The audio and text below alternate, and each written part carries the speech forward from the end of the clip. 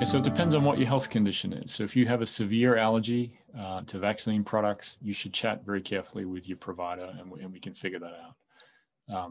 If you're pregnant, we'd love you to talk carefully with your provider or your obstetrician, and we can discuss that as well.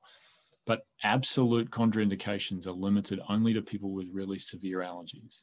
If you have comorbid conditions, so heart disease, immunosuppression, bad diabetes, perhaps you carry too much weight, they are the risk factors for severe COVID.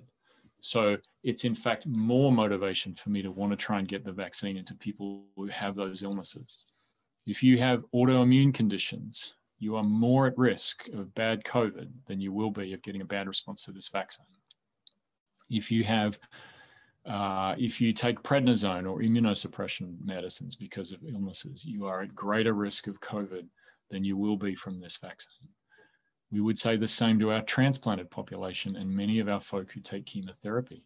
You are at greater risk of a bad COVID outcome than problems related to the vaccine. So, there are certain circumstances maybe when that's a little different. So if you knew you had surgery coming next week, we would sometimes, try and defer and get the vaccination as soon as you've recovered. But absolutely, in general, the people with comorbidities should be more motivated to get this, with that one exception of severe allergy.